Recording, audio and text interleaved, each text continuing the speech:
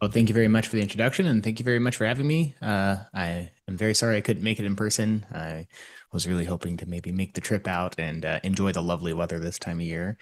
But alas, I will give this from my home here in Illinois in the US. I do apologize if some of the things I say are slightly US centric. I do live here, so it is the frame of reference I have.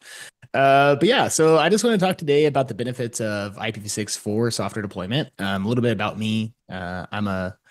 I get paid by the word in my title. So I'm a full stack network automation software engineer at the Energy Sciences Network, which is part of the US Department of Energy and Lawrence Berkeley National Lab. If I say more words, we'll get paid even more. So real quick, just kind of go into an overview of what we'll be talking about here.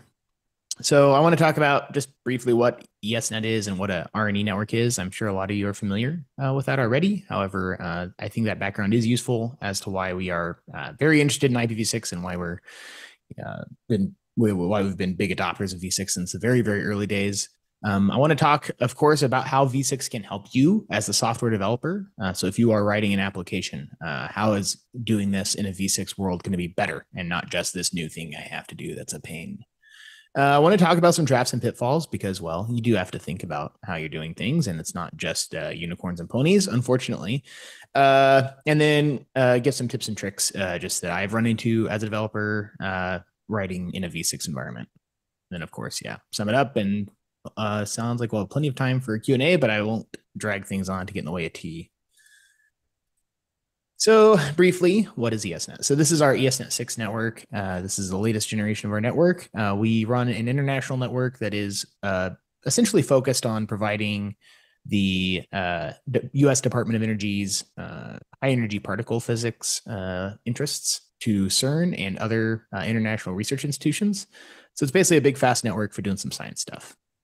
You know, a lot of people here are representing little clouds here.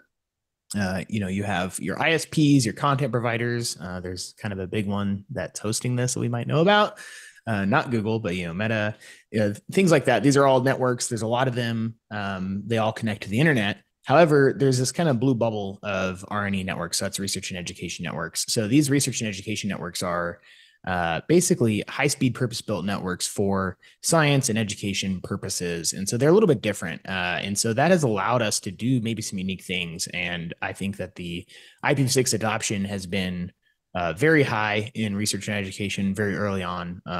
At ESnet, our allocation is pretty much the first one in the Aaron region. So we've been doing it for a very long time. Yeah. Essentially, you have these purpose-built networks like ESnet or like the, bullet train, and maybe a normal ISP is more of a general use thing. So IPv6, because of our purpose-built network, it's a little easier perhaps for us to deploy IPv6. And so that's why we have a lot of decades at this point of experience with V6. Yeah. So how can V6 help you?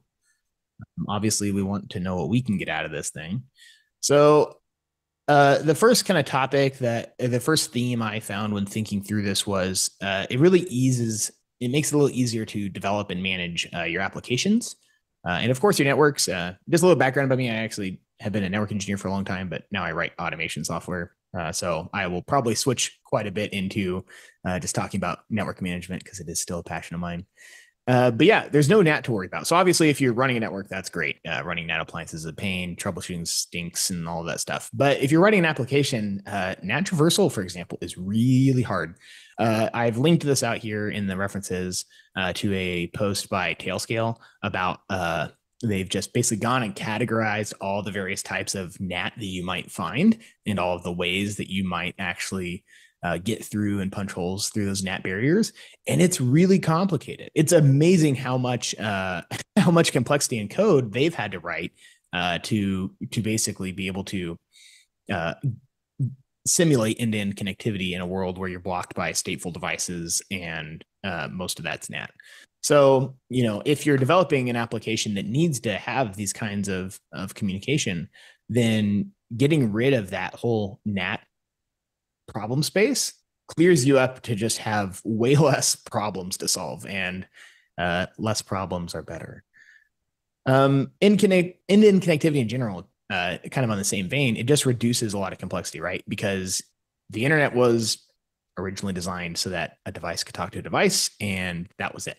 So bringing that back with v6, which is something we've lost with a v4 world with NAT, is really powerful. And I think it's interesting, just as a bit of maybe an anecdote for me and perhaps my generation of engineers, we kind of grew up in a world where end-to-end connectivity wasn't assumed. And so there's kind of an education battle, I think, to go through and prove out that, well, actually, yeah, the internet is supposed to be end-to-end first. It's not supposed to be hiding behind NAT. And there's a lot of folks that think NAT security and things like that. So, that's one of the struggles you'll find even working with developers is that, well, wait, my application's just available. It's publicly accessible. There's not necessarily this, NAT in the way of things. It can be a little bit of a mindset shift. There's another citation here that goes into, I believe Scott Hogue from Hexabuild wrote this post for Infoblox, but it talks about how v6 often has lower latency than v4, which, of course, if your network connectivity has lower latency, that can ultimately result in better performance and, of course, hopefully customer satisfaction.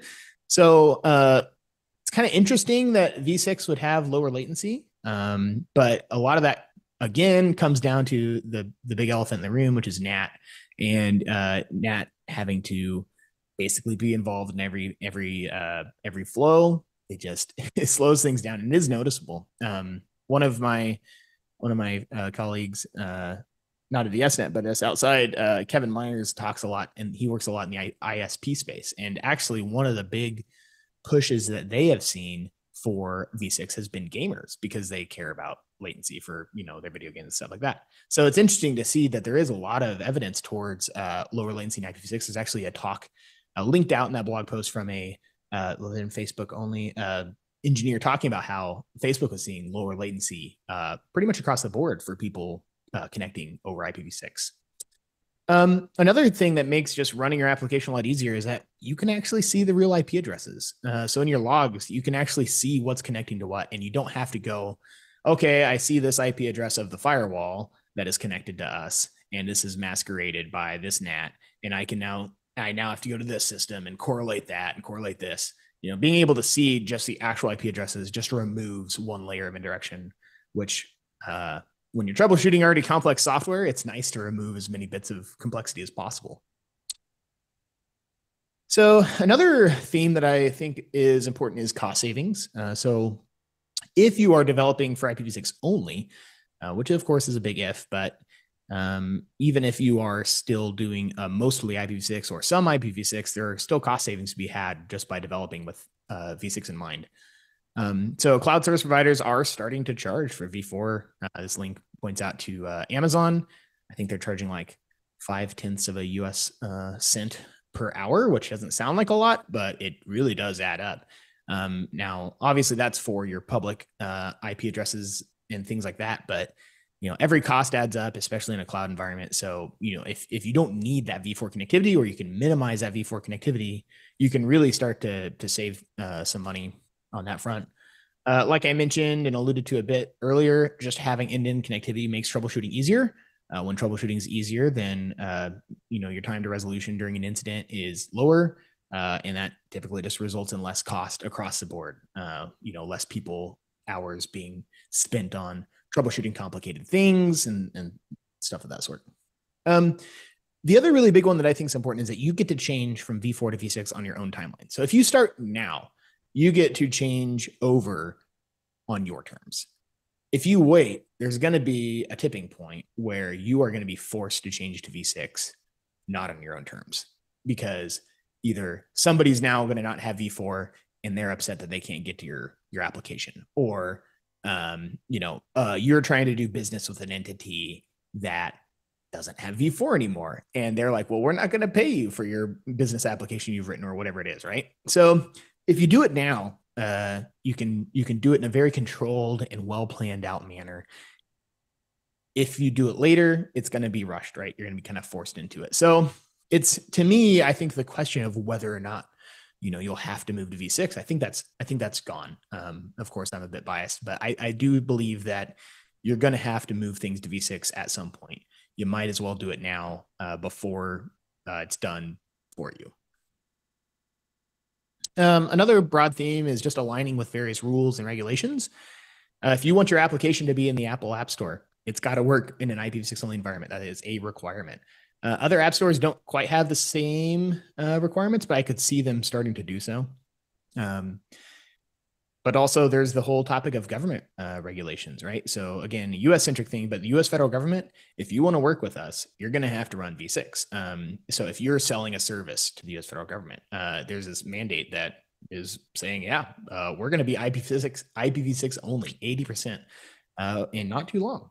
So it's kind of one of those things that goes back to the point of your hand being forced into doing this.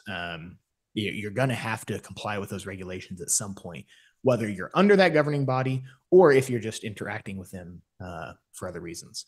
And like I say here, many governing bodies, aside from the US, have started making v6 a requirement at various layers. China, India, the EU kind of pushes that on the member states, but there's a lot of policies around there that push v6 in various things. And those, to me, the trend seems to be that they are increasing over time.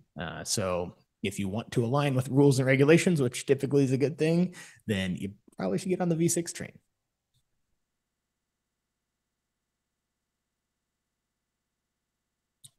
Another theme that I think I see a bit is that it's a good excuse to fix some technical debt.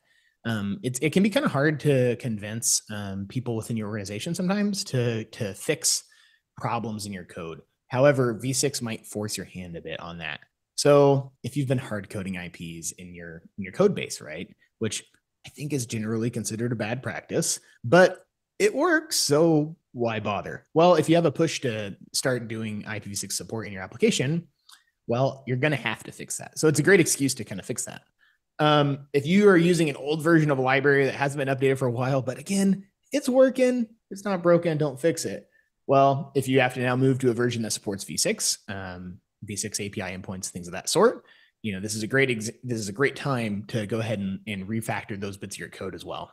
Got that home built parsing engine that parses IP addresses for you that you just can't stand, but it's this 10,000 character regex that somebody wrote and nobody dare touch. Well, it's time to move on. It's time to move that out to a library that can handle that appropriately and things like that. Still storing your IP addresses as strings in your database? Well, it's a great time to fix that. Move to the proper IP types in your actual database storage. It'll be more efficient, more faster. It'll be faster. It'll just be the right thing to do. When you're doing these transitions from v4 to v6, it's a great chance to do that. You have, you're misusing sockets perhaps in your application. Great time to move that to support, multiple IP layers, and it's typically pretty easy. It's abstracted for you in those socket APIs and system API calls. All right, a few traps and pitfalls that I've seen. So development environments are kind of a hard one. So if you are, for example, in an IPv6 only world, Docker can still have some issues, especially if your developers are using Macs. It's surprising how bad the support can be sometimes. So while it's great and easy on Linux and it runs in production just fine, your local development, if you're running those containers on your machines, you might run into a few speed bumps there. We've seen as we've started to delve into the Kubernetes world that some of the third-party applications we want to add do seem to lag in v6, but of course the core is obviously fine. Google obviously runs it, and they are very big v6 proponents. But the general sentiment among many developers there has been kind of just turn off v6 if you're having a problem still. So we still see that kind of old way of thinking about IPv6 proliferating through that world. So it's just something to be cautious of. Our goals are to run Kubernetes in a v6 only environment. So I think it's very possible, but it's maybe a path that's slightly less trodden by others, right? So you got to be cautious. If you're stuck in the enterprise IT world, many of them still muck about with v6 in all sorts of fun ways. There's a great thread going on I think it's v6 ops mailing list right now about option 108 and how the attempt to use that at the SciNet SC network supercomputing conference was used recently. That's a good example of how if you're a developer and trying to move to a v6 only environment, maybe some of the corporate IT policies that are imposed on you might be a little backwards around IPv6. Maybe there's odd firewall policies in place just because it hasn't been tested by other people in the organization. There can also just be delay in infrastructure teams rolling v6 out to data centers, right? So this applies to both cloud providers, as we saw earlier in a talk. You go to the checkbox to an interface and you try to turn on v6, and you're like, oh, there's only IPv4. And maybe on your on-premise data centers, you're going to have oh, wow, v6, we haven't done that yet. And so, getting your applications to run there, well, if you don't have v6 on the servers, it's got to be done in conjunction with those teams. GitHub, that's a big one. They still are lagging on IPv6, and I don't feel bad calling them out about that because it's been going on for a long time, though they are working on it very dutifully, but that will cause you problems. If your development environment is, or your build process is on a v6 only network, you have to have a translation mechanism to talk to GitHub, which is fine, but or you have to proxy, those repositories somehow. So there's a lot of just assumption that v4 is going to be present in some way, shape, or form in all of these development environment tooling systems. So another theme is just kind of the impact of, the various v6 deployment methods. It might be very surprising how source address selection works. ULA is a great example of this, and that will really surprise people, right? So maybe they'll go to, try out v6 and they'll think that it's working just fine because, I've got v6 enabled and I've got v4 enabled, but somebody used ULA. Well, that ULA address is not going to be used, and you are not actually testing the v6 code paths if you're using DNS addresses and things like that. So it can be a little bit surprising. There's a lot of v6 deployment methods out there. v6 only, mostly dual stack, CLAT, XLAT. I could go on with a list of things that exist. They all do behave slightly differently and have different implications for your application. So you have to be, cognizant of these deployment methods when you're writing your software. v6 really implies having multiple IP addresses per device. That's new to a lot of people. Maybe banking software is a good example of this, where they'll lock your session down to an IP address, and if you start connecting from multiple IPs, they might lock your session down because it's way more secure to do it that way, or things like that. So you have to make sure that your software that you're writing is capable of supporting basically decoupling user identity from IP addresses, which I would argue is a good thing, but it can be new for a lot of folks, so you got to work through that. Since v6 was designed to be kind of ships in the night with IPv4, you might have different data paths. So you might be taking one physical path for IPv4 and another physical path for IPv6. Now, that could result in lower latency and better connectivity. That could result in packet loss on one and not the other. Maybe your v6 path is great and your v4 path is having packet loss. Now you have to troubleshoot the fact that, your customers, some of them are seeing packet loss, some of them aren't, or some are seeing performance issues, some aren't, and it'll get really confusing really quick. So that's just kind of one of the things that you have to think about as well. Are our routing topologies on our network that delivers this application or outside of our control, our internet providers, are they the same? How do we make sure that our applications have enough observability built in to see if that's impacting us? So there'd be dragons just in general. IPv4, you can very easily enumerate it, right? IPv6, not so much. This is when I really learned and felt for the first time the implications of big O problems, was when I had written a bit of software to just generate DNS entries for some IP addresses. And I started off, I was like, okay, make it work. And I did it with IPv4 addresses. Then I fed it the IPv6 prefix that we were going to use for this, and my computer ground to a halt. And I was like, what is going on? Oh, well, I was trying to iterate over every address. It worked real great when there's 255, not so great when there was some 4 billion or more addresses. Additionally, if you hard code your addresses with v6 like you maybe did with v4, it's going to bite you. Don't hard code things. We have this awesome thing called DNS. It's really cool. Read about it if you haven't seen it. It's awesome. Don't hard code things. Don't assume that there's a single address family. totally disable v4, then go on, because we'll definitely never have IPv7 or 8 or anything like that. And finally, give both address families equal attention. It's real easy, and that goes back to the point about me, writing my very naive DNS allocator script.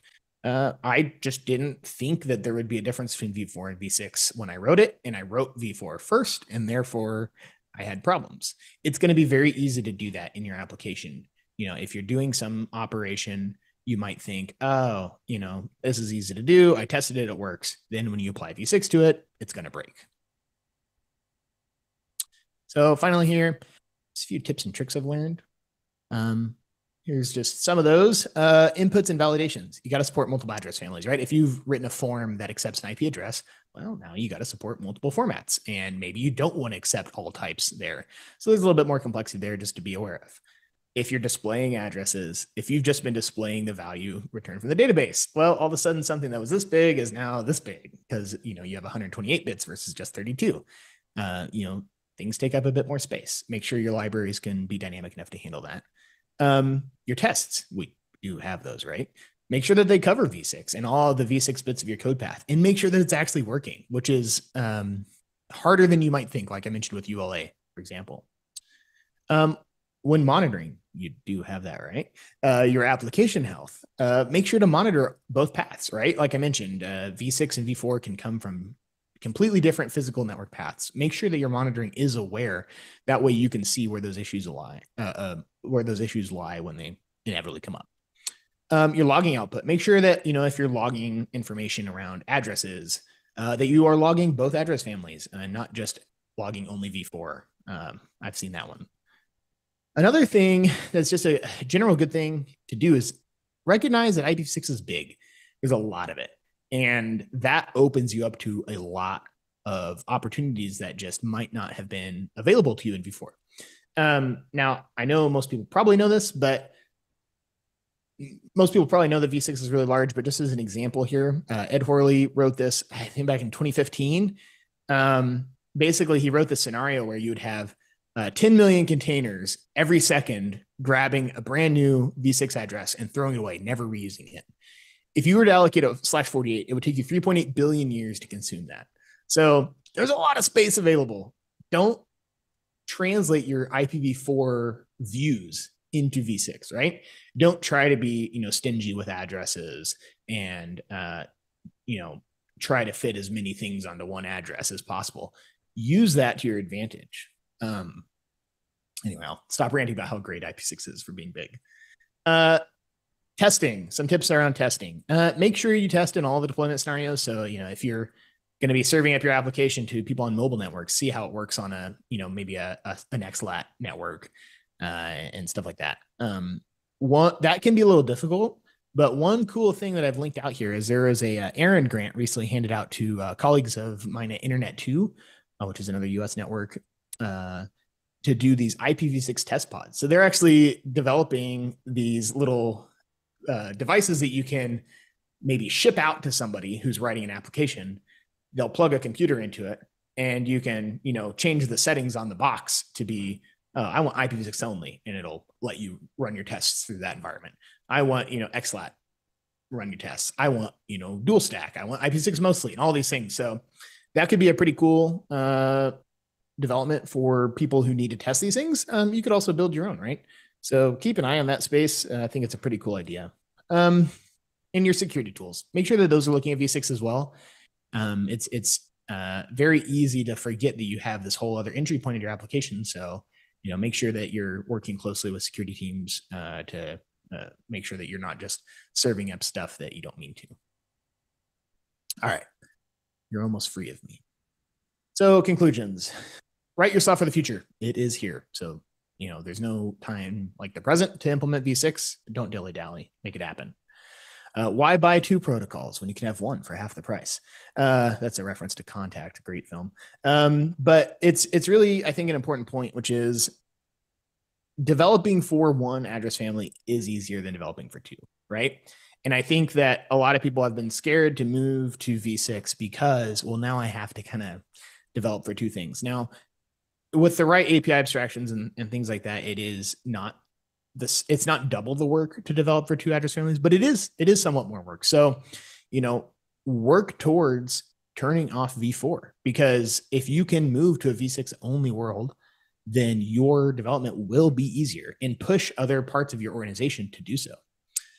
Which leads into the next point, which is that translation mechanisms are mature. So you could actually ask your IT people to turn off v4, and things are probably going to work pretty well. You'd be surprised. The office network, I'm not at the office at the moment, but the office network I work off of, my machine does not get an IPv4 address. And even using v4 only resources, it's essentially seamless. The only time I have problems are with hard-coded IPv4 addresses in poorly written pieces of software, which we try to minimize as much as possible.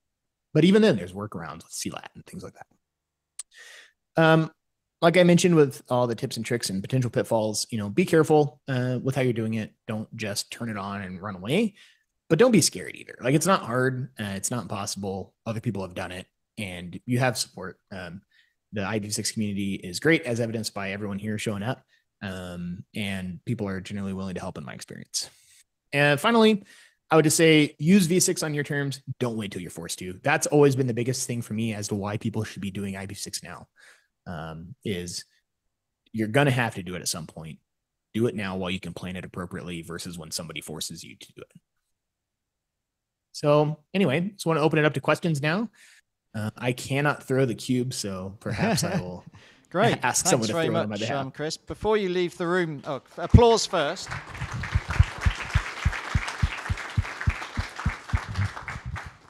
So please don't leave the room. We have changed our minds again. We're going to run with Bruno. No, we're not going to run with Bruno next. Okay.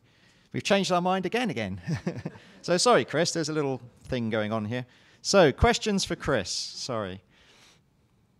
I've got one down here with Nick. Hello. Docker and Kubernetes are much newer than IPv6. Why do you think that world didn't embrace IPv6? It feels like the two of those should have gone really well together. It's a great question. And I will say that the issues we see are much less in the Kubernetes space and more in the Docker space, which Kubernetes being, I think, slightly newer, at least in adoption, maybe speaks a bit to the point you've made there. But I think a lot of it's just lack of education. Even though they are newer than v6, I don't think we've seen as big of a push towards v6 as we have been seeing lately. And so while v6 has been around literally since the 90s, widespread adoption hasn't been.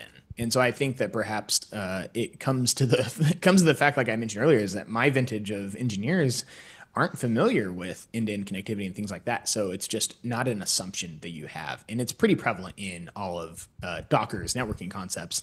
And, until like Mac VLAN, for example, there was a lot of odd workarounds you'd have to do to even enable some sort of end-to-end connectivity into Docker at all. So I think a lot of it just has to come with the fact that it's a newer technology that was perhaps created by folks who did not understand the value of end-to-end. Okay, thank you. I'll throw a question your way then, Chris. There are an awful lot of programming languages out there. I'm not going to try and list them all in the question, but they're all effectively have APIs to networking, some of which may be good at letting you write IP version independent code. Some may have defaults that prefer v4 use, like Java typically can do. Do you have any advice or comments on that in terms of maybe languages that you choose to use, or general advice in gotchas hidden in the programming language environments? Yeah, it's a good question. I would say that most modern languages don't seem to have too much disparity between v4 and v6. I use a lot of Python, Go, and some Rust. It's all very flawless. Yeah, I think it comes back to the idea of testing and just making sure that you have tests for your applications that are outside of the language it's written in. And so if you have an application written in perhaps an older language or a more legacy language, as long as your tests are there and testing for all these use cases, I don't think that there's many languages out there that just aren't going to straight support v6. So it might require a little bit more work and things to be aware of. But as long as you have good test cases, you can detect those things before it actually gets released out. Okay, thank you. Any other questions come up? If not, I'll ask one more. Oh, sorry, Veronica has a question. I've got to throw you the... Okay, so Chris, last year when we had the debate here, if you watch the recording of the 10 years anniversary panel, there was a quite heated debate about how to force or how to persuade, that's probably a better word, how to persuade all the developers to actually start taking IPv6 seriously and start developing in a way that actually the networks that we are building with so much effort that they are actually using it. And yeah, the common complaint was about all these virtualized environments, Docker, Kubernetes, etc. They're kind of getting there. So what have you seen? I know like the RNE networks, they are a little bit different. The mindset is different, like, ESnet was deploying IPv6 like 23 years ago in Prague when I lived there. So how did you persuade your colleagues? How did you become from network engineer a software developer and embraced IPv6? Yeah, that's a great question. I think that flogging is useful, but in absence of that, it can. I think that having good organizational alignment is a big one. So, being able to argue the business case and the cost savings and the troubleshooting ease and things like that to the organization at large as to why this is an initiative that should be undertaken is very important. And I think that applies to all levels of the information technology stack. But I think being able to actually quantify V6 into a financial thing, especially if you work at a for-profit institution of some sort, that's very important. And then if you get the bean counters on your side, it's very easy to then just go, well, this is the way we are doing things. Like you said, it is different in research and education where we will do this because we think it's the right thing to do. But if you're selling a widget of some sort or making a thing, your ideological views don't really matter too much past how that influences shareholder value, right? So I think that that's the language you have to really put things in to make things work. And I do think it's possible to make those arguments. Mm-hmm. Thank you. Okay. Well, my second question stems from your rather excellent observation about test environments to do the development in. You mentioned maybe it was one of your colleagues or you were aware of a project to make a device available that you can plug into the network that presumably tunnels back and provides all these different connection mechanisms. Do you have any advice for people that may be in the audience who are software developers about how they can get into an appropriate environment if they don't have something like that? What should they be looking to do? Yeah, well, I think that's one of the things that really prompted the folks at NU to apply for that grant is that there are a lot of places that say, yeah, we'd love to write this IPv6 thing, but we don't have something available. So I would say the first thing you should do is try to make your own test environment locally, right? And work towards having a proper test environment, because the one that you build purpose-built for your tools and for your applications is probably going to be the most well-suited for your tools and applications. However, yeah, if they're able to build this thing with the grant money they received, I do think it's a cool option for organizations that might not have that. And I'm hoping it's, like I said, it's still not been done yet, but I'm hoping that the lessons they learned from building these things will be available so that you could perhaps run your own without, calling somebody to get one of these boxes shipped to you or however they end up making it work. But yeah, definitely look at the link in the slides towards that. It is an ARIN grant, so it is, North America focused, and Internet 2 is generally North America focused, but I do think it's a cool idea. Okay, and my final question, if there's no more from the audience, I assume you're familiar with Happy Eyeballs, whether you have any comments on that. For some, it's a good way of having connectivity work for V4, V6, and giving V6 maybe a slight head start, but for others it can mask problems in the network if things have gone down. What's your view on that and advice for software developers? Yeah, I think Happy Eyeballs is fine. I don't have problems with it. I think it's good because if there are V6 problems, you don't have to see them. However, like you mentioned, it masks things. So ULA is a great example of this. It can mask ULA problems. It can also mask IPv4 problems, which is nice. But the important thing is it doesn't apply to non-web traffic. So if you are, making calls via other methods and it's not through a browser, then Happy Eyeballs does not apply to you. And that I think if you become too reliant on happy eyeballs just solving your problems for you, that is a huge problem. And I think that developers should not get too comfortable just assuming that there's always going to be some mechanism that automatically fails over between things for them, because eventually it's not going to work, you know. And I've seen this before where like I go to SSH to something and v6 might be broken, and you know now I have issues SSHing to that device, but I could load it up in my browser, and that's very confusing. So be aware that it exists and don't rely only on those solutions that are provided by it. Be my 2 cents. All right, thank you very much, Chris. So there are no further questions. So again, thank you very much, Chris.